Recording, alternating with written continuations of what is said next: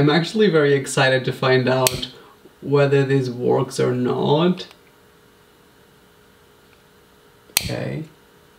According to food stylists, when you have melted cheese on top of a burger or on top of fries, for example, if we were at home, I mean, it would just be natural to put the cheese and the food on the microwave until the cheese is all melted and then you can eat it. When you're filming a TV commercial or just photographing a photo of cheesy fries, it's a lot different because when you put the food in the microwave, sometimes it gets soggy and sometimes if it's a burger, it goes flat. Essentially, food stylists have to come up with a way of only melting the cheese and not melting the rest of the food. And according to some food blogs, the best tool for this is a steamer. So people use this to steam like clothes and curtains, I guess. I don't really know what people use this for. I'm not very familiar with any of this, but we're gonna give it a try and see, is this realistic? Does this actually work to melt the cheese? And will it actually look better than just microwaving it? Let's find out. I've never used a steamer before, but it comes with one of these, so I'm assuming this is going to be pretty intense, so can't wait for it. Here we've got two very similar plates of fries. So this one right here is going to be our home fries. So basically I'm just gonna put them in the microwave just the same way I would do it. Oh, I'm kind of messing this up. This is exactly like how I do it at home. Okay, so I've used exactly 2 slices of cheese, so I'm gonna melt this one and then we're going to do the other one and just put them side by side. So here we go, fresh off the microwave. This was in the microwave for about 1.5 minutes. I mean, it doesn't look great. If this was a TV commercial, let's just say it wouldn't make it to the Super Bowl. Let's move on to the moment we've all been waiting for. I mean, the steamer is ready. I've got 2 slices of cheese, which is exactly the same amount. So 1 slice. I feel like 1 slice would be enough, but to be completely fair, I'm gonna do 2 slices as well. I fill this up with some steaming liquid. So this is not water, so it's gonna smell like roses and fresh laundry. Is this even hot? Oh, that's hot. This is gonna take a million years.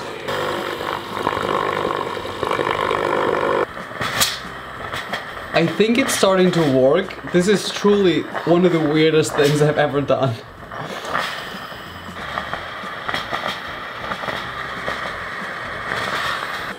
Alright guys, so I think this is our final look, and I mean, if we look at like this one and the one that we put in the microwave, I think this one looks a lot nicer. It also looks very, very shiny because of all the steam, but weirdly, the plate isn't really wet or anything. It's actually dry, which is really strange. It definitely doesn't look like overly melted, but I think it's just enough that it looks appetizing. So I'm gonna say that this is definitely not only approved, but also very realistic. Like, people probably actually use this in TV commercials. This next food commercial hack is actually my favorite one in this whole video, mainly because it involves some marbles, literally marbles. Oh my god, I'm losing my marbles.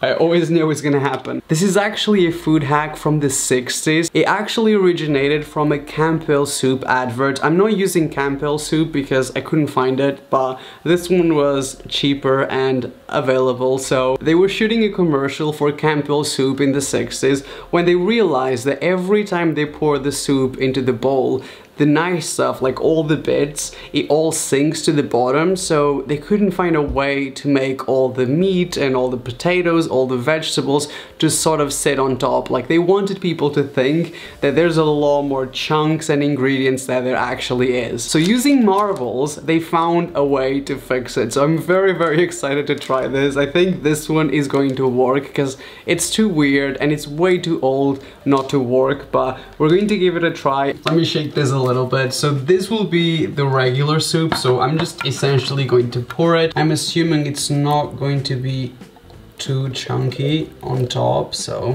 let's see what happens. I'm going to microwave it and I will show you the result in a second. So this is kind of what the surface looks like. I mean, you can see some of the chunks. It's actually not that bad. This actually looks very appetizing. So let's move on to the commercial one, and this should be fun. I'm gonna try not to be too loud. My neighbors hate me.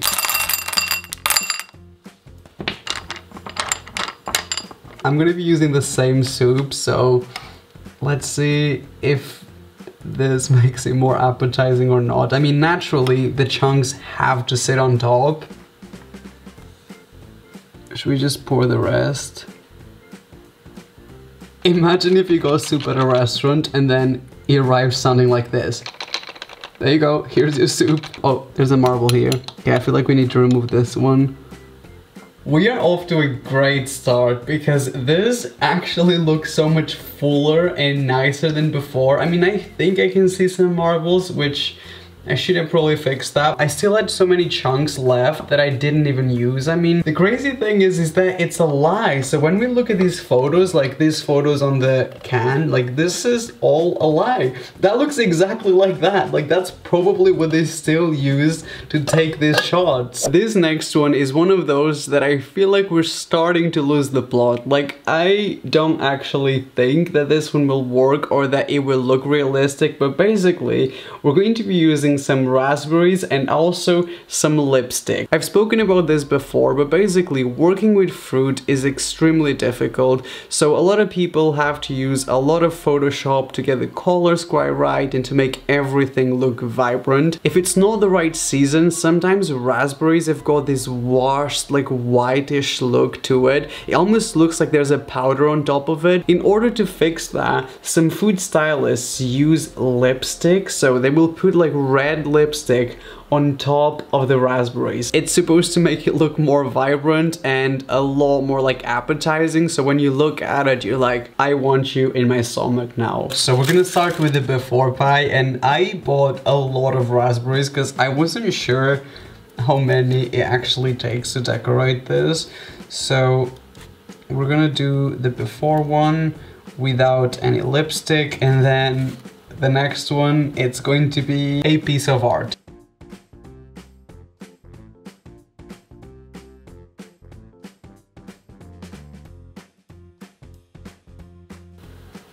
And there we go. Wow, that took a lot of work. I'm not gonna change the lights, everything's going to remain the same. I'm just gonna redo this whole thing, but with painted raspberries, I guess. I don't know if you guys were aware, but basically there are two different types of lipstick according to the lady at the store. So one of them is liquid, which is, I think, supposed to be more vibrant and just easier to use. And then the other one is just the regular lipstick. Wow, I'm colorblind and I can see the difference. I guess on camera you can't really tell, but like it really works. It sticks to it perfectly. So this is gonna be a lot of work, by the way. Oh, this is gonna be a lot more work than I signed up for. Let's see how much lipstick I've got.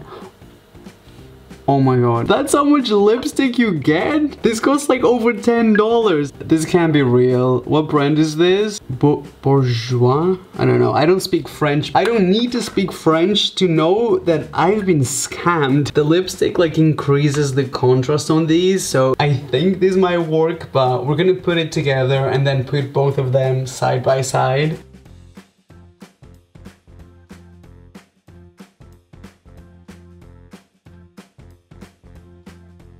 It looks really, really cool and vibrant and a lot different than the other raspberries, but obviously I'm also aware that I'm colorblind, so to me it just looks like more contrast. I can't really comment too much on the color. Please let me know in the comment section. This will be interesting to find out. As people who see color, please do me that favor and let me know if it actually looks cooler. I'm not sure if you guys know what Scotch Guard spray is. I mean, I didn't know what this was until I filmed this video, but basically this is a spray that you put in surfaces, like for example on your sofa, or you can put these on your shoes as well, and it basically prevents from water damage. It creates like a layer, like a waterproof layer on top of anything you spray with this. I've never used it before. I mean, in theory this sounds great, so I'm gonna say that this next one is actually very promising. On episode 1 we actually used this trick where we used motor oil instead of pancake syrup, and I can't remember exactly. I don't think it worked out perfectly, so I still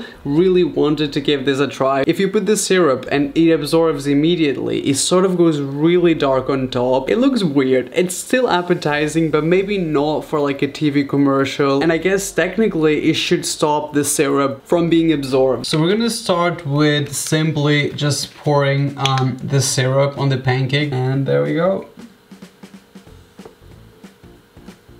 It's not really absorbing into the pancakes. Maybe I shouldn't have used blueberry pancakes for this. It's been like 3 minutes and this syrup is not really absorbing into the pancakes. Maybe it was a really poor choice of pancakes and syrup. It says multi-purpose, including sofas, clothing, and also some handbags, but it doesn't say anything about pancakes.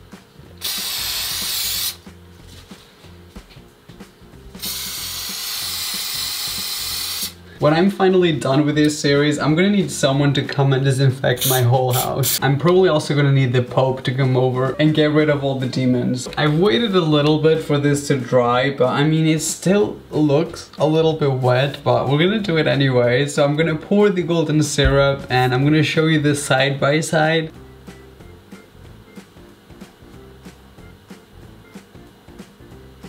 Okay, I'm gonna try to do a similar amount.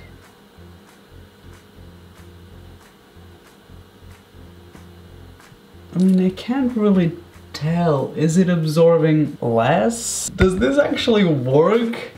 Like, it just poured so beautifully in like every single angle. Look at the back. Like, how nice is that? That looks like literally like in a TV commercial. You know the drill by now. This next one is weird because we're gonna be using some pasta and also some incense sticks. I don't know if you guys have ever noticed when you're watching a food commercial for like a restaurant, for example, all the foods seem like so steamy, like they just literally came off the kitchen, and that must be incredibly difficult to make because that means someone has to be cooking foods every time the camera is recording, every time the camera is taking photos, which is kind of impossible. According to this hack, what they actually use to make the steam is some incense sticks. And I know we've tried something similar before, but it was with a tampon, which was weird and it didn't really work. It was just weird. I'm gonna pour the first pasta and then we're gonna light this up. Steam is incredibly difficult to capture on camera, so I'm gonna use this pillow as like a background to see if maybe we can see it a little bit better with the contrast. This might not work out, but trying my best here to do the best videos for you guys. This is as steamy as it gets, so we're just going to pour it here.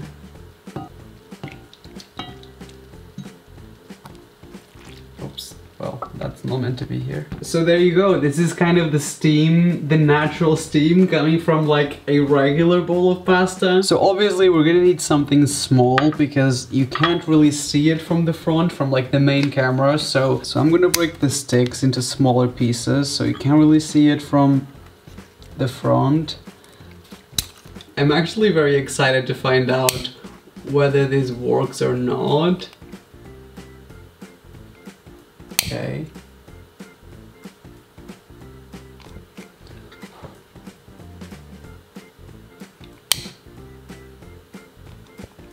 I mean, we're using like 6 sticks and I don't really know how I feel about it. Whether maybe it's because of the dish. Okay, I really need to get rid of this because I do have a fire alarm.